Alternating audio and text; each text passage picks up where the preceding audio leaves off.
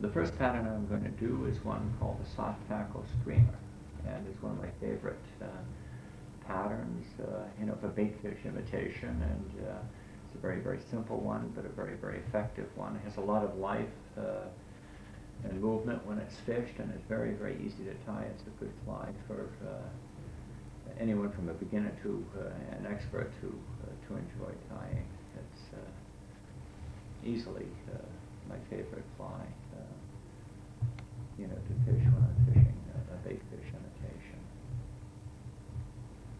And I'd like to begin with just a brief mention of the material I use. It's marabou, a marabou feather, a blood marabou feather is from a turkey, but most birds will have a similar feather. This one is called blood marabou because it has a very, very thin stem, and that makes it very, very easy to work with, as opposed to this feather here, for instance, which has a very, very thick stem. And that's the most common you find in shops or in packages that you get of marabou feathers. This feather is very, very difficult to work with. The thicker the stem, the more difficult it is to work with. The thinner the stem, the better the feather. So what I'm going to do is, to begin with, I've laid my thread on the hook. There is no body to this fly. It's a very simple, minimalist pattern that has all the elements of baitfish imitation with no unnecessary elaboration. So, if I can begin now, I'm going to snip off a piece of mylar tinsel, and I'm just going to lay it on the hook, on the top of the hook, like so, with only two turns of thread. I'll put this over so I can see. That illuminates it a little bit better. Doesn't it? Does it for you as well? Or? That's fine now, Okay, yes. because I can't see without. Yes, well, concentrate on the fly now. Okay. So I've put this on top of the hook shank with only 2 turns of thread, like so. And I'm going to take the Varango on the strand and bring it back and secure it in place with only 2 turns of thread. You don't want to use a lot of turns of thread. It's very important. Use the least amount of thread you possibly can. Now I'm going to simply take, this is all the tinsel we're going to use, by the way. I'm going to clip part of this feather away. Is this in the, you've got to have this in the, you've got to tell me where you want to hold it. There we go. That's I'm going fine. to clip that away. And I'm going to save this piece because I can make maybe 2 other flies out of this. There's no such thing as junk or scrap. I use everything I possibly can. So I'm going to lay that aside. And then I'm going to lay this on top of the hook, concave side down. That makes it easier to control the feather and also to get a nice even draw. This little tool that I like is called an easy mini hook. It's my favorite form of hackle plier. I don't use hackle pliers anymore because this does everything I want it to do and more. I separate these fibers down so that I grasp only the stem with these hackle pliers, or this easy mini hook. And then I just wrap it around the hook shank as I would any wet fly hackle or dry fly hackle. And while I'm winding, I stroke back the fibers with my fingers. So, and I take 3 or 4 turns of hackle. You can make it as thick or as thin as you want. But 3 or 4 turns is usually sufficient. Always leave room for the head. Don't crowd the eye of the hook. That's the most common mistake fly tyers make. You always want to leave room near the eye of the hook for a neatly formed head. You want to clip away all the superfluous, overflirty material. And with your little brush, this is another tool that's very, very handy. You can get these or something like it in a perfumery, or if you're in the States at a drugstore. They're very cheap. And I comb out all the tied down hackles so that it's very smooth and there's no almost done, believe it or not. This feather here, I'm going to hold up, get focus on it. Is a mallard, a stock-on that I've dyed myself yellow. And because the stock-on feather is very, very flat, you're going to have to strip away some of the fibers.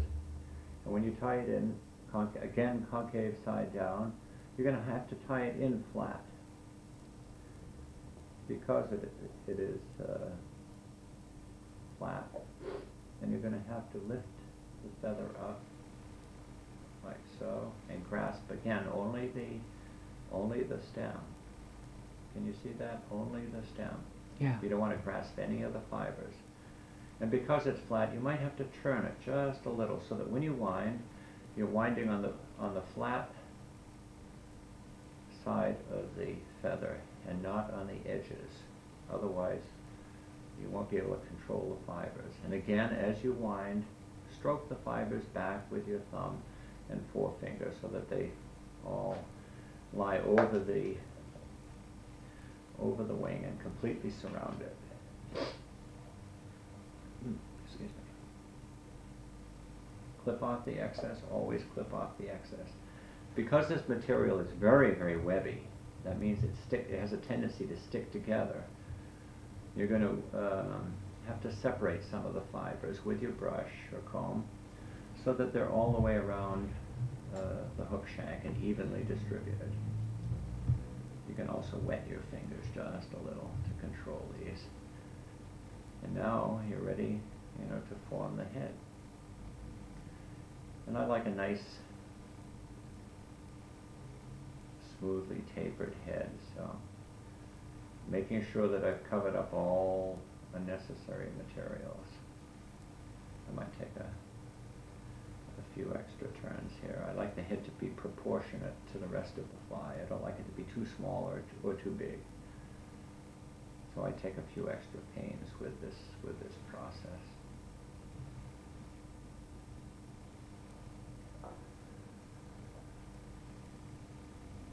And using my whip finisher, I just take a few extra turns. Make sure I flatten it out. By using whip finisher, you actually flatten out the thread so that you get a super smooth head. It fills in all the uneven spaces when you do that. And then I just simply break it off. Maybe give it an extra combing. And there we have the finished fly. That's beautiful. I thank you. Did you say anything about the hook you're using? Are we recording now? Yes. We are. Oh, the hook I prefer to use on this. And the idea of this fly was actually, in a sense, designed around the shape of the hook. The hook I use is a 3406 Mustad, or a 34007 or 3407 if you're using it for saltwater. The 34007 is a stainless steel. The other is a bronze, and I like it because it has a nice wide gap, and it's a fairly heavy hook, so that it sinks the marabou quickly. And because it has a wide gap, these fibers can go in and out of it without having a tendency to wrap around the hook shank. There's movement, there's freedom of movement. If the hook shank gap is too narrow, or the hook shank is too long, the force of gravity will, and the force of physics will move these fibers all around the hook, and they'll tend to tangle up much more frequently than they will if there's a short gap and a wide, a wide gap and a short shank. Let me get that one straight. Is it anything? I'm going to continue with the idea of the Soft Hackle Streamer. What we've just done, or what I've just done, has been to tie a very simple one-colored Soft Hackle Streamer. Now, what I'm going to do is tie a Soft Hackle Streamer with two colors. And just for the sake of photography, I'm going to use two fairly bright feathers, a yellow and an orange. Now you can blend these feathers in any color. Color has nothing to do with design. This is purely for photographic purposes. A fly using orange and yellow I might use for tarpon, or I might use for brown trout, or rainbow trout in Alaska. They're very bright. You might not use these combinations. But what I want to do is, I have two different feathers, one orange and one yellow. I'm going to hold them up against each other so that the fibers on each side are roughly the same length. I want fibers of equal length. That way I get a balance of feather. And I'm going to clip this away. Clip away the thick part of the stem, the thicker part, and make yourself a little space. And because I'm using two feathers, that means I need only half the material. So if I want to tie a really thick fly, I'll use both feathers together. If not, then what I'll do, if I want to emphasize the orange, I might peel away some of the yellow. If I want to de-emphasize the orange, I'll just peel away some of the orange. In this case, I want them fairly equal. So I'm going to peel away equal amounts from each feather.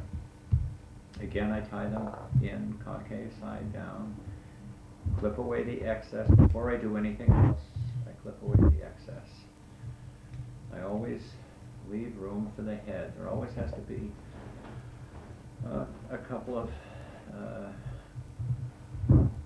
turns of thread free up in the head area. And I lift both of these feathers together, and with my easy pliers here, I grasp both stems, and I wind them in together, like so. Very, very simple. Very, very simple. And what I am ending up with here is a blending, you know, of colors. I don't know if it shows up on the screen, but you have a definite, you know, blending of colors. I could tie 3 or 4 colors in together if I wanted a fly that incorporated many different colors, or at least 4. But this way we have 2. We have yellow and orange blended together. I clip off the excess, stroke back these fibers. I like to wet my fingers a little, and that way I can control the fibers a little more easily. And then go back. See, I've left plenty of room for the collar. Now, because I have 2 colors, I could choose to emphasize one color or another with the collar hackle, the stock-on, dyed stock-on. If I wanted to emphasize the yellow, I'll use a stock-on feather that is yellow. If I want to emphasize the orange, I might use would use an orange dyed feather. If I wanted to tone down both colors, I would use an undyed mallard feather. In this case, I want to just put in a little more yellow, so I'll attach that feather to the top of the hook shank, concave side down, and wind forward, secure it a bit, again clipping off the excess, and again leaving a little room up near the eye of the hook, so that that remains clear and free of all unnecessary material. And again, because the feather is flat, I'm going to have to turn it so that I can wind on the flat side of the material.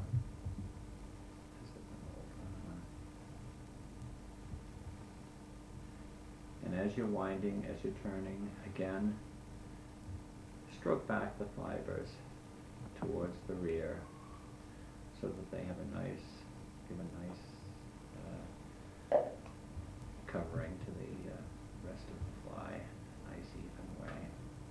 And again, I clip off the excess. Notice that there's no excess material up near the head area. And again, I just take my little comb and comb out some of the fibers and make sure that they're evenly spaced and all the way around the hook. You don't want too many on one side and not enough on the other. Just make sure they're even. Just wet your fingers a little, and that way you can see, you know, the way they shape up. And again, I just build up a nice little tapered head proportionate to the rest of the body. covering up all excess material, making a nice smoothly shaped head. One of the things you want to avoid when you're tying large flies, or any fly to be honest, is an unsightly head. It's one of the sure signs of an amateur or sloppy tyer. You should try always to be as neat as you can and not sloppy. So I generally take great pains with this head area. And just whip it off, and then I would put a coat of varnish or lacquer on top of this. If, for instance, are we focused on the fly? Yes. Okay, let me just comb this.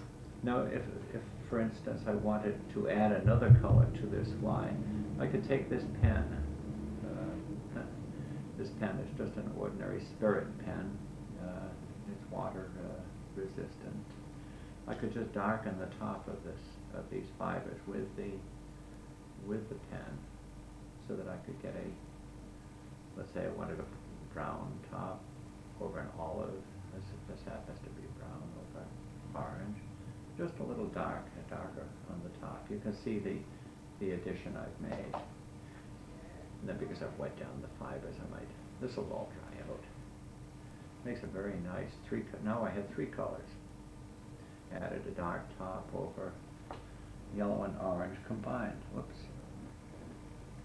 So that's another thing you can do with this